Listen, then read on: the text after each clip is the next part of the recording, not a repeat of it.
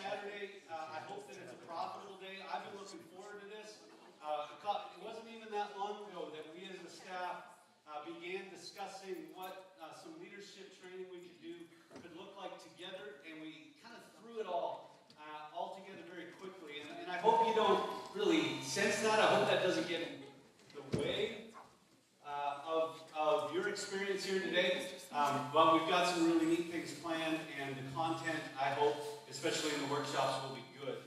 I'm ringing a little bit, but keep back. Keep back. You want me to back up? You want me to go all the way? See, this is what happens when no one sits in the front. I got to come closer.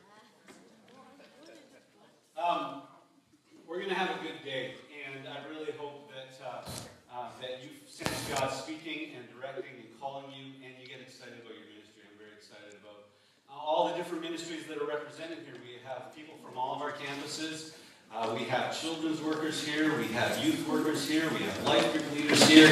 And you may have come today not even in one of those ministries, but you just want to learn, and I just think that's awesome. We're going to talk about an understanding of leadership and the function of leadership within the church that I hope is something that you can wrap your head around and that you can figure out how to contextualize. And so that's the purpose of today, is to make sure you have not just the tools, but also the toolbox to be confident as you serve the church and serve the ministry. I'm going to pray, and then we're just going to go over a bit of the schedule. Father God, we come before you now by the blood of Jesus and through the power of the Holy Spirit. We ask that you would direct our time, that you would direct it today, because we know that you have plans for our church. You have plans for our church to experience the deep grace of the cross, to share that deep grace with a world, with a city, with cities that need to hear it. I pray, Lord, today that you would excite us, that you would inspire us, that you would challenge us, Lord, that we would be united in our purpose, and that we would be united in the passion that we have for this. I ask that you would remove any distractions we have from this time together, and that you would just be speaking to each one of us individually. In your name I pray. Amen. There's handouts in the back. Did you get one? Yes. You're going to be inundated with paper. That was one of the things. I would have loved to have done binders for you and done a whole big package up, like a conference, a fancy conference, and we get the name tags. And so it's not going to happen this year. Next year we will. And you're going to hold me to that. I'm going to come back next year. Yeah, you know how I said last year. We would do binders. But make sure you get it, and be just taking notes as you feel comfortable. The schedule is on the front there, and what we're going to try to do is try to keep all of our sessions to around 45 minutes. That gives me 32 right now because we're already got into my time. But after each session today, this morning, we're going to have some breakouts. You've seen those there. We've advertised those. We have 3. Jordan is going to be doing one on how to deprogram your small group. Pastor Paul is going to be in the youth room talking about evangelism and how to reach people, how to share the gospel with others. Kirsten's going to be teaching a session on how people change, and you're going to be able to take part in 2 of those 3, okay? Sorry, but that's how the schedule kind of works. So just be thinking now of the ones that you'd like to participate in. If you wanted to take in one of them twice, hey, it's your world. I'm just trying to live in it. Do your thing, and just be thinking about that. At around 12:15 or so, we're going to break for lunch. Chef Dave Cologne is making us lunch, and you're going to smell it very soon, and it is going to be very, very happy. All right, and we're going to have a time of fellowship upstairs, having a meal together. After that, we'll do a final main session with one another, and then I'm hoping to get you out of here before 2. Sound all right? Yes. All right. Any questions? Okay, here's how today's going to work. Yeah. Question. He rolled his eyes. Okay, I'm just going to give quick lunch instructions because I don't know if we have a main session right before. We're going to serve the food downstairs, and then so you don't have to eat in a dingy church basement, you're going to bring it back up here to eat, and you can eat. We'll put some chairs out in the foyer or in here. So you're just going to file down the stairs, take as much food as you want, and then come back up to eat. Thank you. Okay, thank you. Any questions on lunch? It's at 12:15, that's 3 hours. Yes, Leslie? So you talk about these outbreak things. Do we get a chance to each of them to explain a little bit about what their little group means or nothing? Like, just tell us about the title, eh? Okay. I wrote all the titles, so you're going to have to do that. No, you want to hear from each one what they're going to cover? Well, Sure. just all of you. Here, I'll tell you. Jordan is going to make fun of Bible studies. No, I'm just kidding. That one actually got me. He's all red now. I got You can email me at jordan@placetobelong.ca. No, that session will be really just kind of trying to take our groups from the extremes of being social or being intellectual and trying to combine community and the Word for transformation. And so he's going to talk about what that means. Kirsten's is going to be about how people really experience the power of the Word and the power of the gospel in their lives and some of those kinds of things. Paul is just going to give you some good, solid truths about how to share the gospel within our culture. Right? Is that okay? I've now spoken for 3 people, one of whom I'm married to, and this is starting off with a good thing. Okay, and it'll be good. I've seen most of the material. It's great. Any other questions? Really want to make sure that we get a chance to ask questions, to interact with the material. I would encourage you to take notes. I would encourage you after each session to grab onto one thing that you want to remind yourself about tomorrow. Grab onto one thing that you want to share about this week with somebody else, and grab onto one thing that you want to change in this next season. And then I hope that this is not just for a day, and we can kind of take this into our ministries through the week. I want to start today by going to 1 Peter chapter 2, and I hope you brought a Bible and you can open it up there where you're at. And we're going to start talking about leadership from a position of our own identities and who we are in Christ, because it's out of our experience of the gospel that we share the gospel with other people. I'm a firm believer that as the Spirit works in us and to make Jesus glorified in our lives, He does that not so that we can keep it to ourselves, but so that we can share it with other people. He says, Peter does in 1 Peter 2:9, you are a chosen race, a royal priesthood, a holy nation, a people for His own possession, that you might proclaim the excellencies of Him who called you out of darkness into the marvelous light. Once you were not a people, but now you are God's people. Once you had not received mercy, but now you have received mercy. That's our status before God. And today I'm going to be talking about what leadership looks like, what incarnational leadership looks like. By incarnation, I mean what did Jesus show us in His leadership that we can replicate. And it really locks in on this passage because we're going to talk about 3 different functions of a leader. That a leader functions as a priest, as someone who brings people into the presence of God. We see that there. You are a royal priesthood. We hold very dear to this in our Protestant tradition that everyone has equal access to God. And with that equal access to God, we can come into His presence, and we can come with confidence and come with expectation, and then we get this amazing privilege that we can bring other people into His presence through a royal priesthood. We believe that one of the functions of a leader is that of a prophet, and I'll unpack that a little bit later, but I want to emphasize small p, prophet, okay? So that we're not worried about throwing stones at one another, okay? And that's the idea of proclaiming truth. We see that in this passage, that you may proclaim the excellencies of Him who calls you out of darkness into a marvelous light. That idea that we have this chance to really testify and witness the resurrection, the work of God in our lives is wonderful and powerful. We get to proclaim the excellencies of Him who called us out of darkness into a marvelous light. We're ambassadors, we're witnesses, we're speaking about the one. We're not trying to draw as leaders people to ourselves. We're not trying to glorify ourselves. We're not trying to puff up our egos. None of you are here because you want any of that. And so it's not about platform, it's really about servanthood. And Jesus said that the Son of Man did not come to serve, but to be served. No, did not come to be served, but to serve. And to give his life as a ransom for many. Key distinction. But a wonderful distinction. And we have this chance, this opportunity, this privilege to see how the gospel spoken, declared, and demonstrated can change people's lives. And then finally, we do this together and we do this strategically.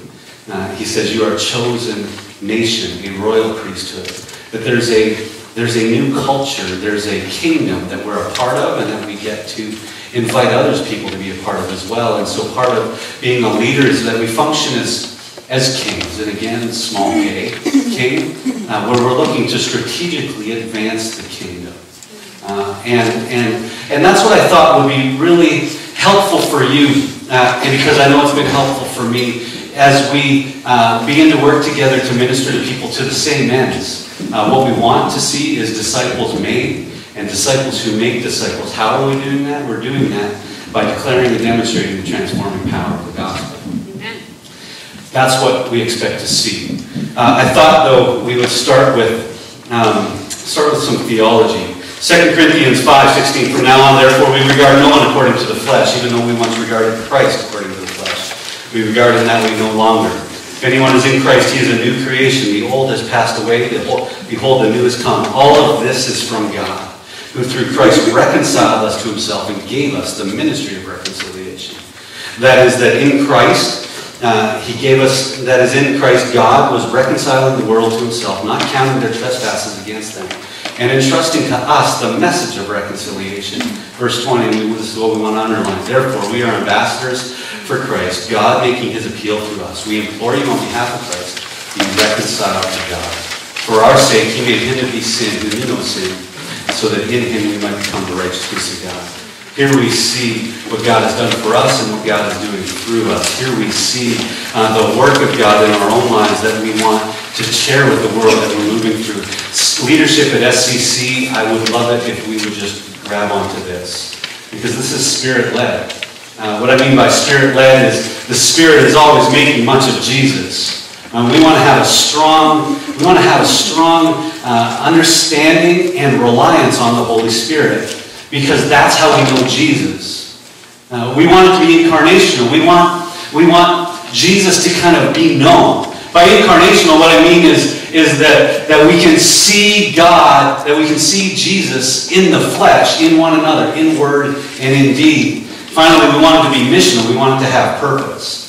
That, I believe, is when we're being Trinitarian in our approach.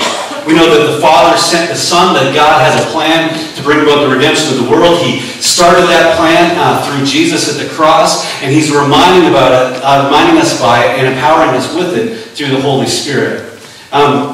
That's where I want to take it and move with it today. And I've got a whole bunch of diagrams, and I'm really excited. I just dig on diagrams.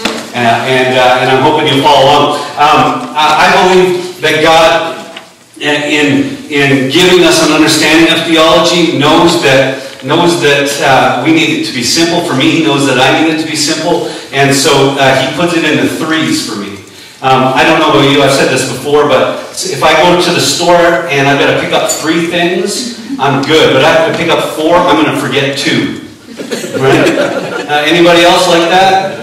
Okay, yeah, all the men in the room. And I think that's why God has kind of given us an understanding of theology with threes. And that's how we know him, right? You'll notice these diagrams on your page. That God, there's this oneness in 3 persons. We know that with the Trinity, right? Father, Son, and Holy Spirit.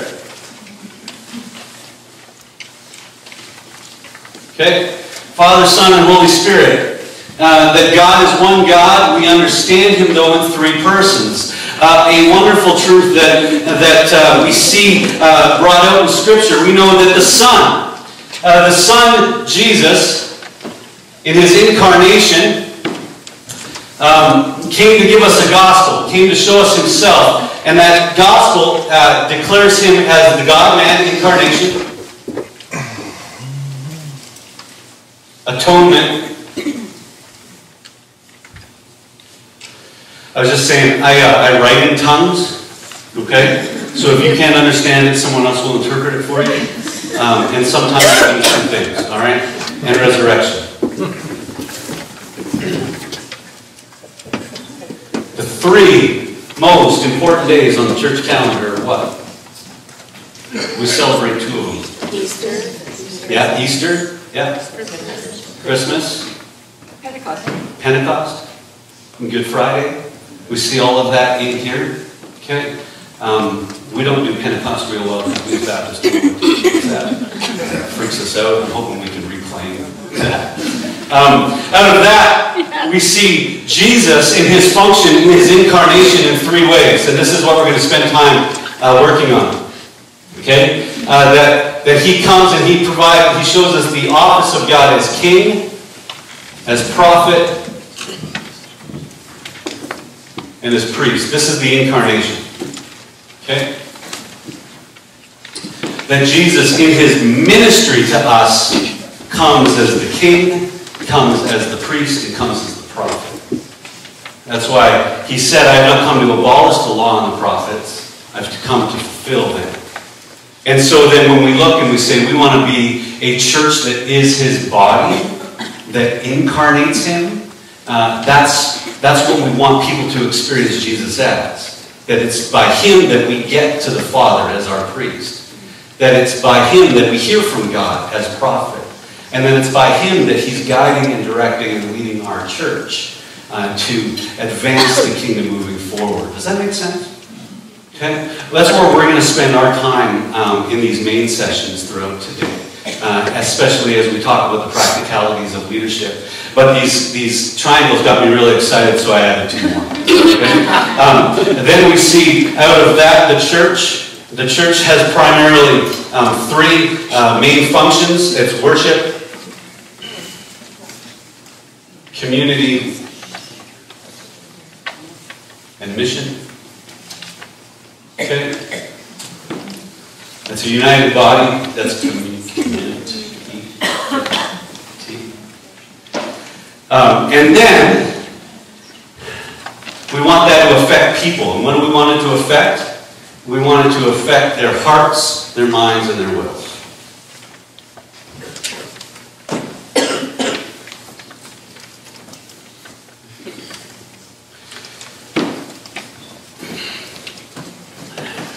It's that balance, and that's why I inverted your triangles, was to kind of show the balance. It's this balance that we want to move towards together with. We want to be balanced in our approach.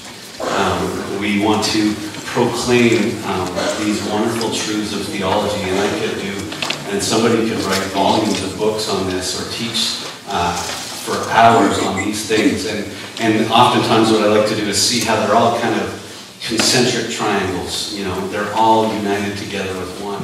And we get from God to the person through the means of Jesus, by the church, and into the hearts of people. And that's what we want to see happen. We want to see lives be transformed by the gospel. Any questions on this? Does it kind of make sense? Okay. It's not heretical? That's me. Okay, good. All right, winning. All right, we're winning. Let's talk about Leaders King.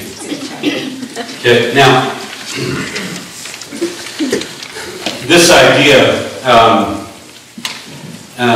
is a difficult one because most people are humble. We don't want to say I'm the king, I'm the guy. In fact, when we're thinking this way, we're really thinking of as function. Jesus functions in this office. These are his offices. These aren't our offices. Okay? And I think that's a really key distinction that we need to make because it's all about him. We don't want to be saying I'm a prophet. Okay? Because that's a very dangerous thing. If you say things as a prophet, the Bible says if you're wrong, that's trouble. Okay? What we do want to do is function in the perspective of proclaiming truth to people so that they can hear from God. We know that prophecy is a spiritual gift. It doesn't make someone a prophet. It just is a function and a gift mix that says they're communicating God's truth to people so that he would be glorified and that people would respond and change. Even with the idea of priesthood, we see in spiritual gifts, there's gifts that are kind of priestly gifts, gifts of mercy, gifts of discernment, gifts of edification, where we come into one another's lives so that we can help them connect with God. And then we see this belief that if the kingdom is advancing and God is directing and God is guiding and God is moving amongst us, and we want to be wise stewards of that mission. Okay? And that mission is to see the kingdom advance, to see it go worldwide, to see it go global. So we're not talking about offices. We're talking about some functions. And we as leaders, whether we're in children's ministry, youth ministry, life group, whether we're working with people in compassion ministry, we need to be thinking about all three of these things, because this is how we show Jesus and communicate Christ to those we oversee. When we talk about the king, we're talking about the idea of directing people towards a bigger picture. You know the big picture? You know the big picture? Any big picture thinkers in the room? You can put up your hand. Yeah, there's people who think about the big picture. Where are we going? What are we doing it? Why are we doing it? That why piece is a big one. Why are we doing this? Where are we going? How are we going to get there? Someone needs to ask that question, don't you think? Someone needs to be the one who's wrestling with that question. I've given you a bit of a diagram of what the big picture is there, and again, it's another triangle. Okay? It kind of shows the interaction that we have between the world and the church, culture, and the church, if you will, and the gospel. And again, we want to be in balance, because how those things interact with one another is very profound. We want the church to be experiencing the redemption of the gospel, and that's why we proclaim it. Romans 5 says, I am not ashamed of the gospel, for it is the power of God unto salvation for the Jew and the Greek. Okay? Now what are we reading into that? It's for the religious person and the irreligious person alike. That's why we proclaim the gospel to the church. It's not just a form of evangelism. You know what I mean? When I was a kid, we only ever talked about the gospel when that afternoon our youth pastor was taking us on the streets with 5 spiritual laws packets. Today we're going to go share the gospel. We never did that. And any other time, we never talked about the gospel realities in our own life. But as we read the New Testament, Paul keeps calling the churches back to an experience of the gospel, because it's by the gospel that we experience the presence of God, the promises of God, the power of God, that we may become the people of God. And so the big picture is tying in what we're doing at church and how that interacts with the world. And there needs to be a certain level of integration, don't you think? We need to be empowering people to go into the world and make disciples. Jesus said that, one of his last words, go into all the worlds and make disciples, and I will be with you. Baptize them, teach them, show them me. And that's what we want to be doing. And we're doing that by the power of the gospel in our lives, because we actually will have something to witness to when we're experiencing it. If the power of the gospel is to break the power of sin, to break the power of Satan, and to break the power of death, that is something that I think we can share with the world without hesitation, without embarrassment.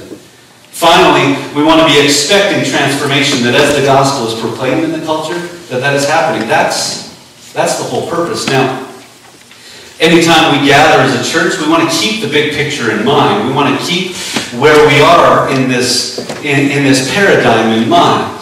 Whether we're teaching a Sunday school class downstairs, it's not just so the kids will understand the Bible better. That's a very, very good thing, a very, very important thing. We want them to understand the Word, because by it they will know Jesus. And if they know Jesus, they'll take that into the world. If they know Jesus, they'll take that into their homes. If they know Jesus, people will be built up and people will be saved. And so what you do with kids in a church basement on a Sunday for 20 minutes every week matters in the advancement of the kingdom. Isn't that awesome? Woo! Yeah, it's a really, really big deal. It's not just something we're doing so that they won't be loud in the sanctuary. Okay? It makes a difference on Sunday mornings. On Sunday mornings, we just don't want to communicate truth without an expectation that people will be transformed by that truth. On Thursday morning, ladies' Bible studies, the whole purpose is so that we would understand the Word of God as spoken from the Word and from one another, that we might be able to share it with the people in our lives. There was 120 kids here on Tuesday. They all actually drove to Sycamore in a bus. 120 high school kids. That's larger than most churches. You understand? That's a lot of people. That's a lot of trouble that could happen. Okay? And they went into that community and overwhelmed that community. And those kids are finding in their relationship with one another, in friendship, in fellowship, a safe place so that when they go into the world, they would know they're loved and cared for, that they have a place where they belong. All of that kind of matters, all that kind of connects. And so when we're thinking about the big picture, we're thinking about those kinds of things. What makes up a kingdom?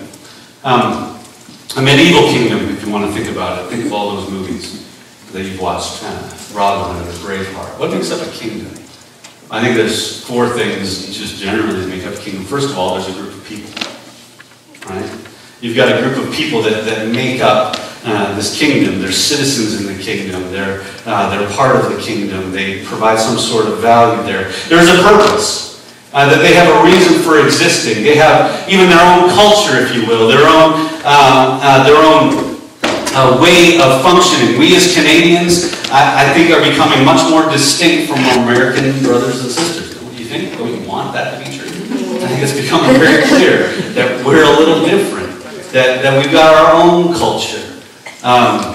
It's a very apologetic culture. We're sorry for that. But we're passionate about that. That we have certain practices that remind us of our citizenship. We have rhythms that we participate in. And when I think about a kingdom and about God's kingdom, those 4 things are very clear. Very clear that they make up this kingdom as well. That there's a certain number of people. These are individuals who have Christ in common and are aware that they are new creations. We are all diverse. Diverse by personality, diverse by upbringing. There is represented in our church 5 generations. Okay?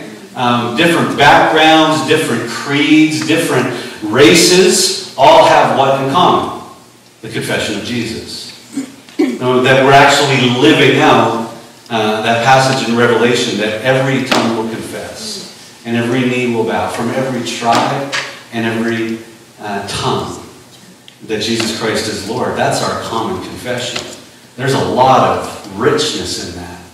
Now, we want to be able to bring those group of people together united by our union with Jesus. We believe that we have a purpose, that we are disciples who make disciples, that we're a part of something bigger than any one of us.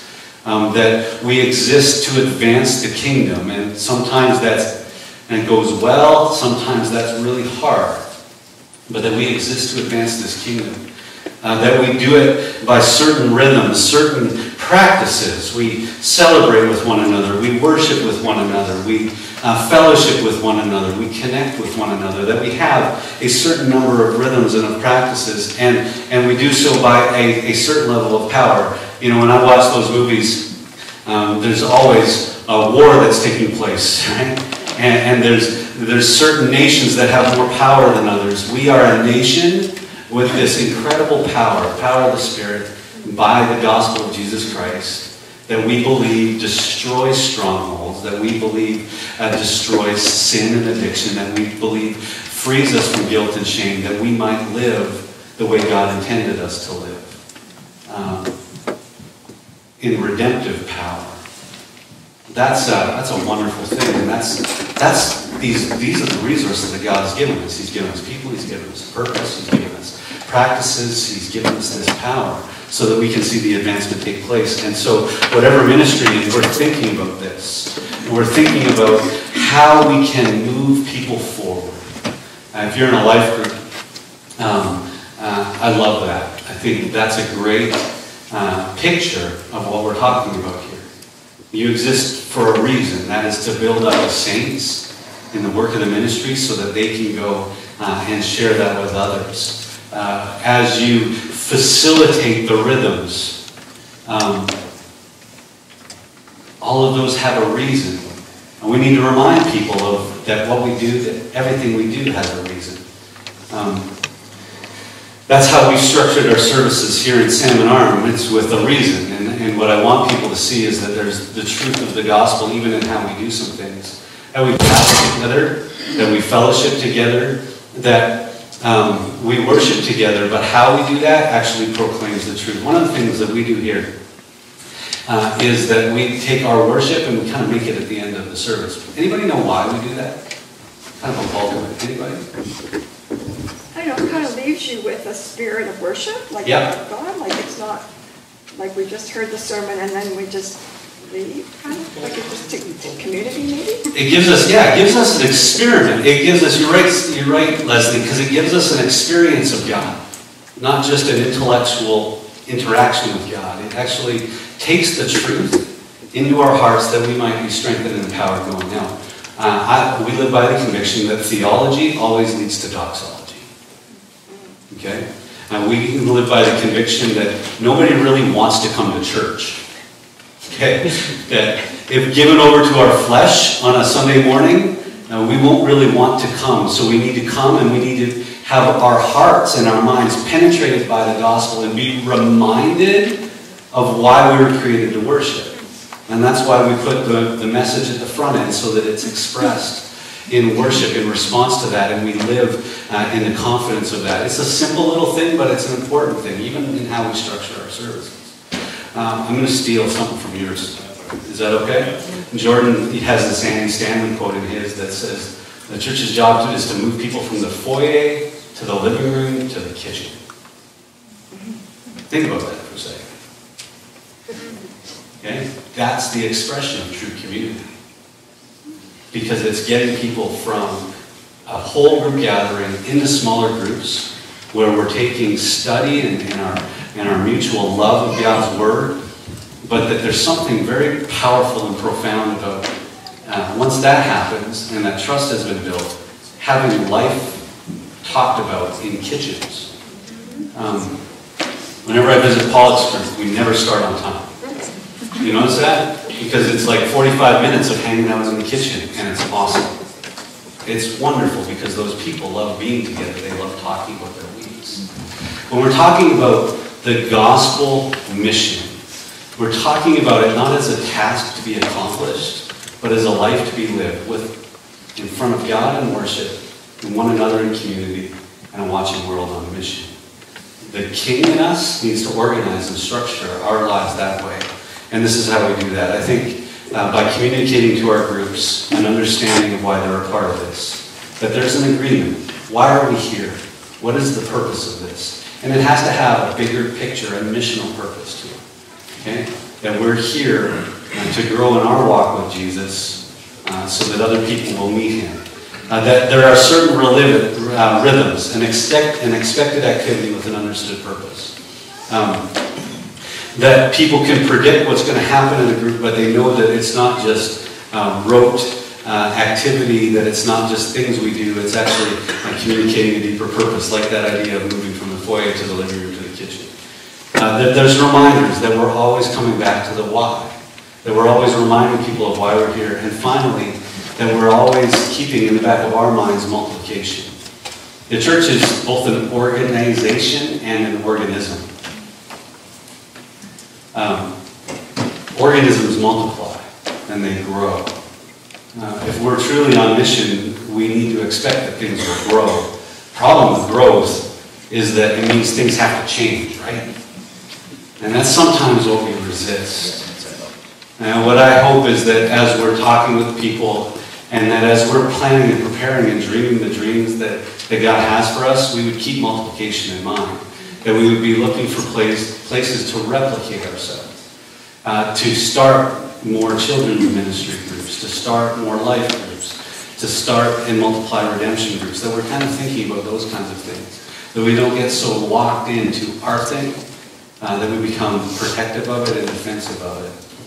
When we're defensive of things and overprotective, that's when things stop growing. And I feel I need to say that because we're going to talk later on today, when we talk about the prophet, and we talk about the priest, about ministering God's word into people's lives. But I love that we start with this, that it's for the big picture purposes. And that's kingdom advancement. Any questions on anything I've fired at you? I hope I haven't offended. I don't mean to downplay Bible study at all. So I'm going to apologize for that. But is there anything that I can answer for you?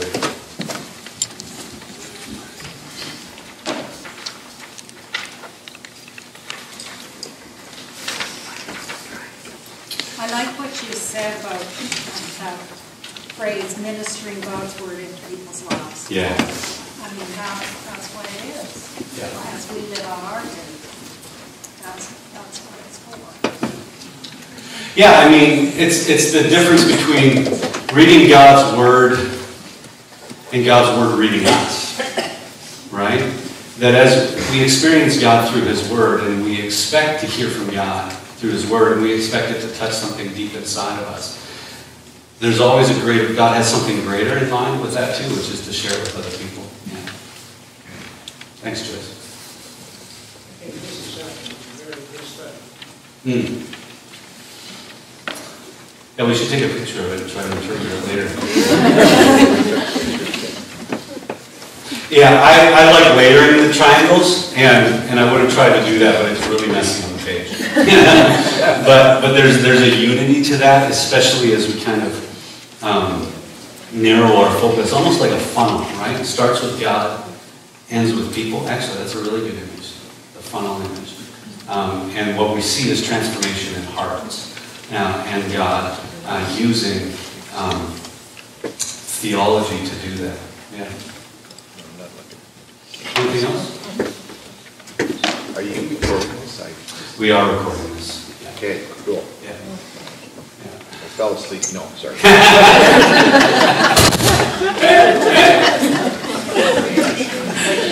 No, I'm not even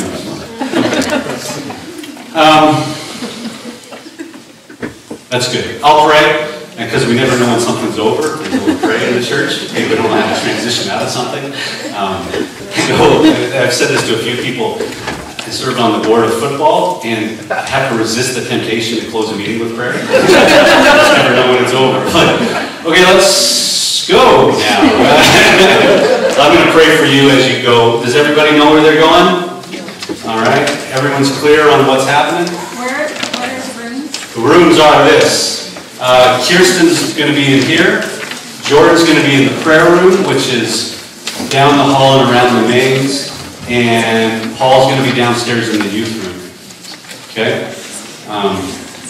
Does anybody, you guys know where that is? Just follow the lemmings, really. And I'll let you, I can help out with that too. Father, thanks for this time. Pray that you'd be working in my heart and in the hearts of those who are going to be leading up the breakout sessions, Paul and Kirsten and Jordan. That there might be a connection with all of our hearts, that even as we sit and as we listen, that you would be speaking something very profound to us about our ministries and about your purposes. In your name I pray. Amen.